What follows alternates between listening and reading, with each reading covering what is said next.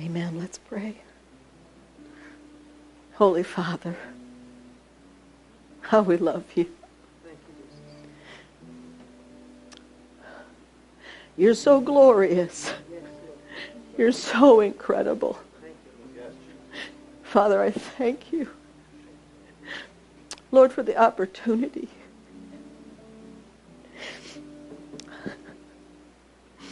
thank you that you've called us, Lord, to be yourself in the earth, to be who you are, to be your expression, to be your very glory demonstrated. Thank you for the honor. Thank you for the glory. Thank you, Father.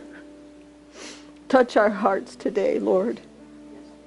Lord, whatever small thing, whatever large thing, whatever you would say this day, Father, Lord, may it be given back to you, Lord, as an offering to say how much we love you.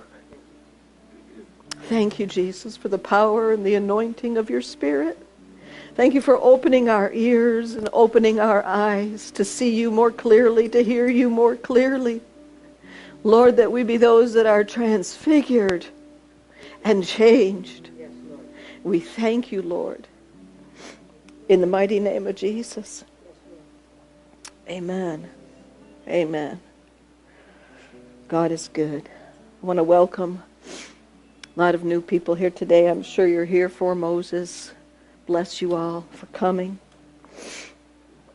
We do things a little differently around here. It's not easy, I have to tell you, because we're leaning into God. And there was nothing wrong with the old way. It's just that God said, I'm doing something new. And so he's calling us always continually forward.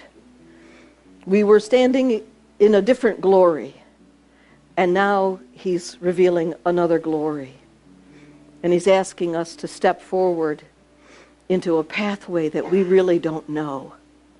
And so we have to lean and listen into him. It's hard on the flesh. It's easier when you've got it all figured out and somebody's telling you what to do. Stand up, sit down, raise your hands, praise the Lord. Time to give the offering now. Now you can be seated. Now you can exit. It's a lot easier. But he's leading us in a way that we've not known. And it is a way of glory. Yeah. And if I could say anything today, it's about the glory of God. That's what he's put on my heart. Praise the Lord. You know, the Lord is leading us individually in a process that we call salvation. It's beyond that initial point in which we said, Jesus, come into my life. It's an ongoing, progressive journey. And so this is the moving from glory to glory to glory. And every step of the way, he asks us if we witness with what he is saying. Do we say, yes, I agree? If we don't agree, we don't agree. We don't go forward. We can never move into his salvation unless we say, yes, I receive what Jesus did. I witness with what he did. We cannot move forward into the moving of the Holy Spirit unless we say, yes, I agree. The Holy Spirit has come to fill my life. I witness with that. And we confess it with our mouth. Paul wrote that with the heart, man believes unto righteousness. Meaning if I believe, I'm righteous. But with the mouth, confession is made unto salvation. We usually quote that when it's time for people to get saved. Come to the altar, confess with your mouth the Lord Jesus, and you'll be saved.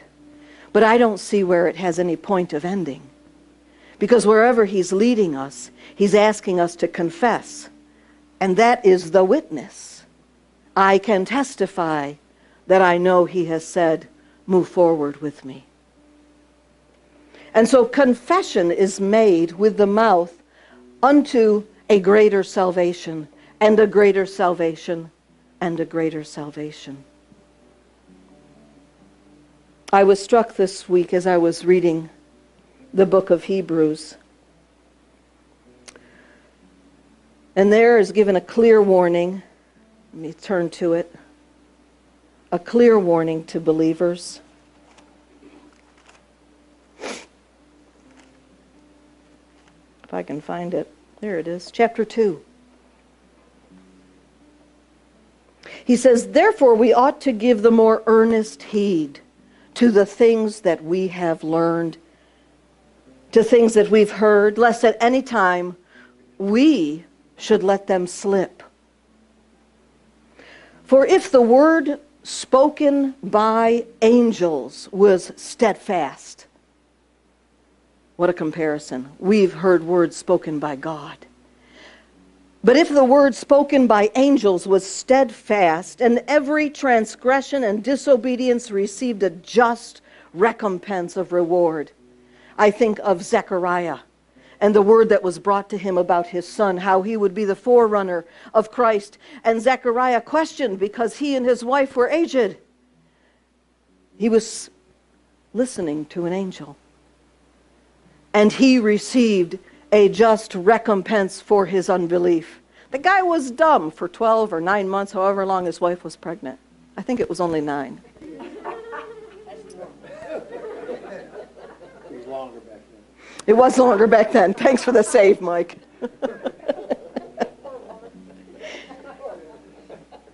So if this word from an angel brought about a just recompense, how shall we escape if we neglect?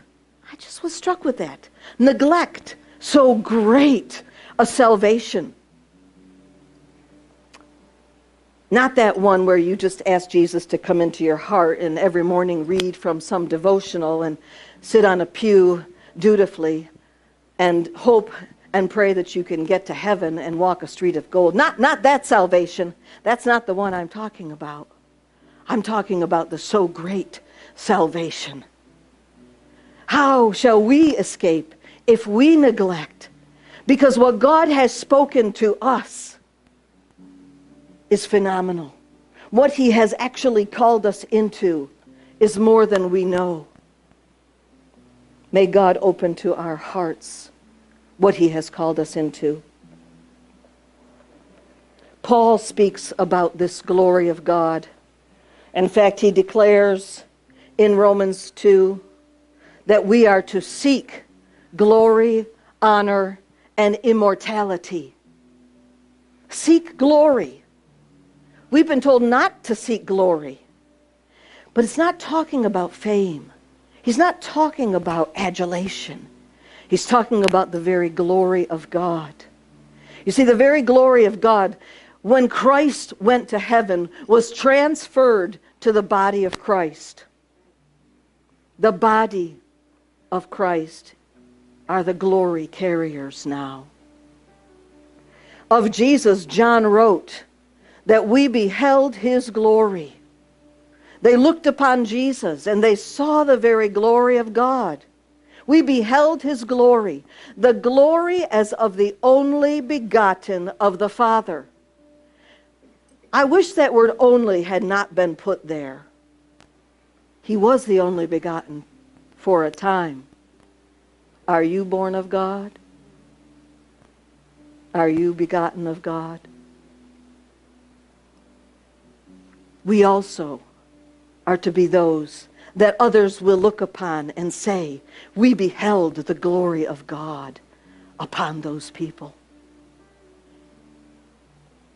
The glory of God.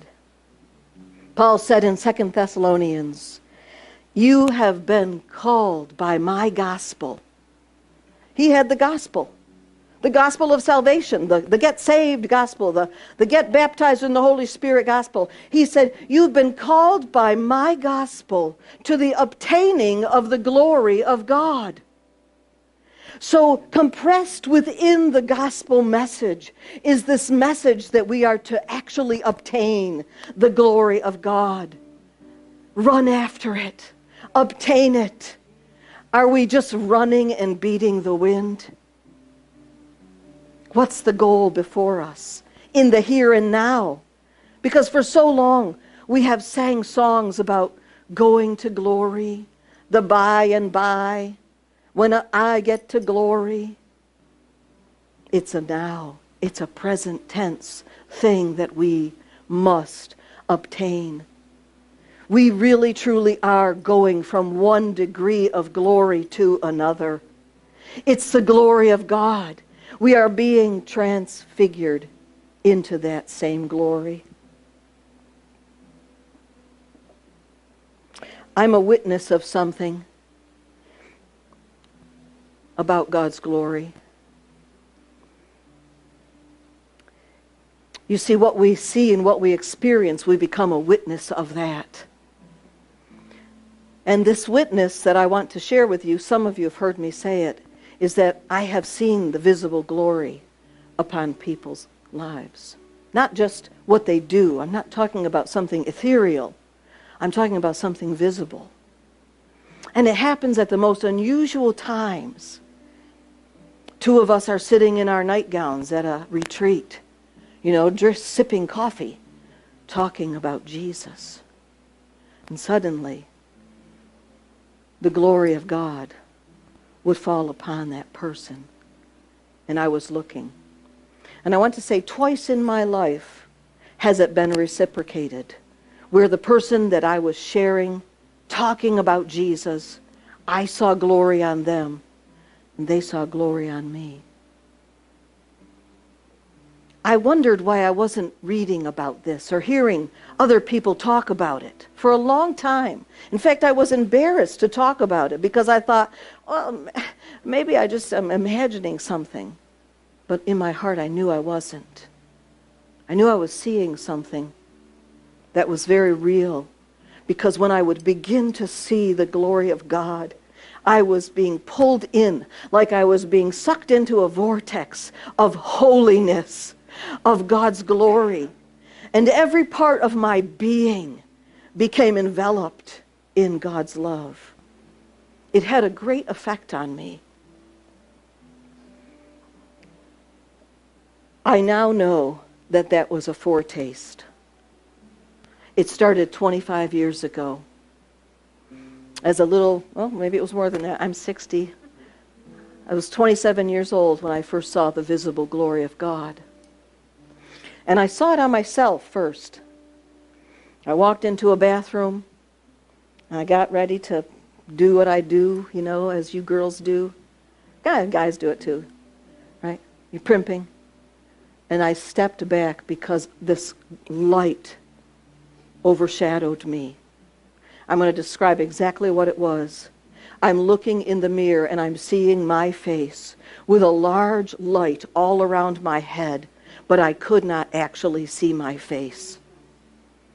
I couldn't see my face. I just saw this glory all around, and I knew I was seeing Jesus' glory.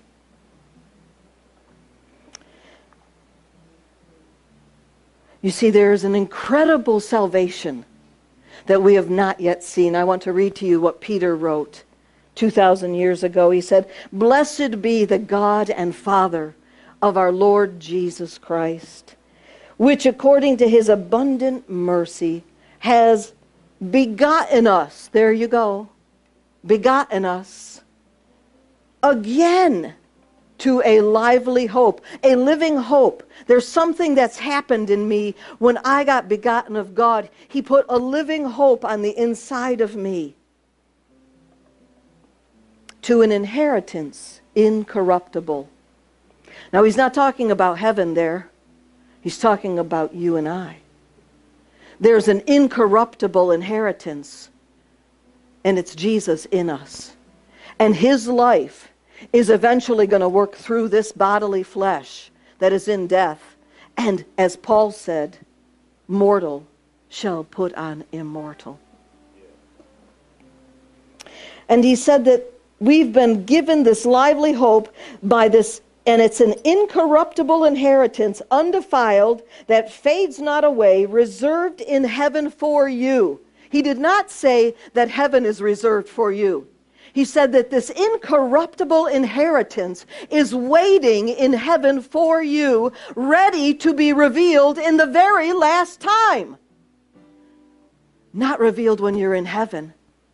The incorruptible inheritance, the lively hope that is in you, is held in storage for you and I in heaven, ready to be revealed in the last time. This is the so great salvation that we have been looking for. What is it? It's the manifestation of who He is. It's the glorious manifestation of Christ Himself. Paul wrote extensively how that Moses, when he was on the mountain, stood before manifest glory of God. And when he came down from that mountain, the glory of God radiated off of him so greatly that he said that the children of Israel could not steadfastly look upon him. It was so permeating, so burning, so convicting, so powerful that they pleaded with him, cover it. Cover it. They couldn't stand it. And that glory, Paul said, was so incredibly glorious. And yet there is a greater glory. And so because of the greater glory, that glory had to fade out. And the greater glory is the glory that you and I have stepped into. Think of it.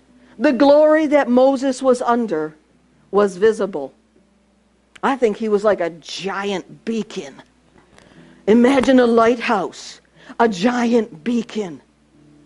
He had stood in God's glory. And now you and I are not just standing before God's glory. We have the glory of God in the face of Jesus, living and walking on the inside of us. Hallelujah. That glory of God is still veiled within our flesh. Praise the Lord. But there's coming a time, and I believe it is soon, when the Lord will unveil us before the world. Romans 8 speaks of this, when it says that all of creation is groaning. All of creation, every cricket, in Ghana I would say every goat, every cow, every chicken running around, every single being, every living thing, every tree, every molecule right down to the level that you and I can't even see is an agonizing expectation waiting, hallelujah, not for the coming of Jesus, but for the manifestation, the uncovering of God's sons. And so we have this treasure, Christ, hidden in an earthen vessel. The glory of God is meant to be seen on us. I'm going to just finish with this one verse. Verses, and then we'll close.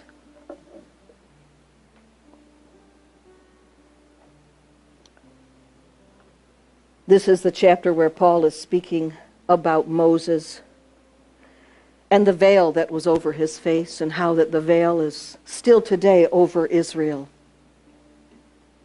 and how God has blinded their eyes.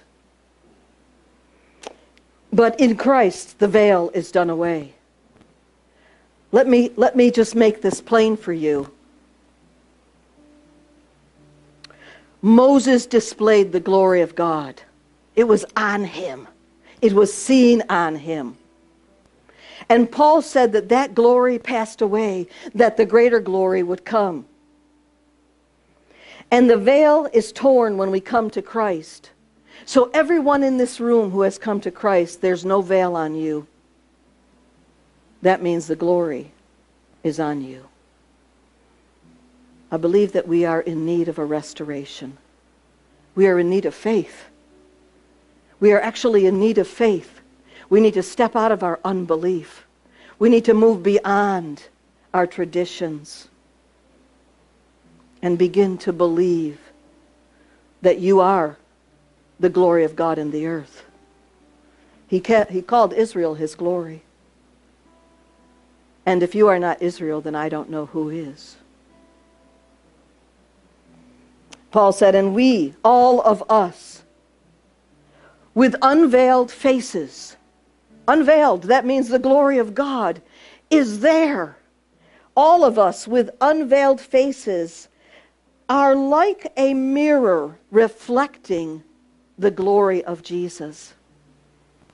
So when I look at you, I'm seeing Jesus. You are reflecting back to me Jesus.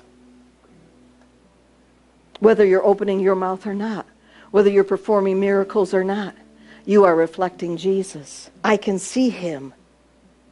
And as we together, this is what I want you to see. He says, and we, all of us, with unveiled faces, are like a mirror reflecting the glory of God. And in this action of seeing Christ as we are together, are being transfigured. Somehow we had this idea that if I'm at home and I'm just, let me get before the Lord and try to behold him. That's not what he's saying. He's saying that we all together are reflecting, are showing and revealing his glory. You see, there's something about this together with that we have been on a journey here at Psalm 19. That together with, his voice is more clear. That when there is one that speaks and another brings out another, and another one brings out another word, and it brings together a composite of the fuller word of God, that I myself cannot express the fullness of who Jesus is, but that we need each other to reveal and manifest who he is. So we are all unveiled. There is no more, this is the Cindy version, there is no more hiding the glory of God. When I look at you, I see his glory. And you're like a mirror imaging back to me the same glory that is in me. You are imaging back to me the same glory. We beheld his glory. The glory as of the many begotten of God. For the Lord will arise upon you, Isaiah said, and his glory shall be seen upon you. And kings will come to the brightness of your rising. Hallelujah. How shall we escape if we neglect so great a salvation? What a great salvation we've been given. We are at the end of an era. We are at the end of an era, and God is leading us forth into ways we've never known. And it will take a willing vessel, a laid down life. As one woman says, Heidi Baker, he's looking for laid down lovers. Laid down lovers. Amen. Who believe that the purpose of the redemption was that there would be a multitude of individuals who reveal the glory of God, who witness and demonstrate who Jesus really is. Praise the Lord. Let's pray. Father, we thank you for this time. Lord, I thank you for your word. I ask, Father, for a greater sense of your light within our hearts, that we might truly reach for what you have called us to. Touch every heart here, Lord. Draw each one to yourself in a new and a fresh way. Fresh manna, fresh bread, fresh wine. Lord, we thank you, Lord, for dousing each one here, Lord, in the beauty of who you are. And we thank you in Jesus' name. Amen. Thank you for sharing this time of unfolding the Word. We welcome your questions and comments about this program, either by mail at Psalm 19 Ministries, 6138 South Salina Street, Syracuse, New York 13205, or by email at psalm19ministries@gmail.com. More information can be found by visiting Facebook or our website at psalm19.org. Again, thank you for watching Unfolding the Word.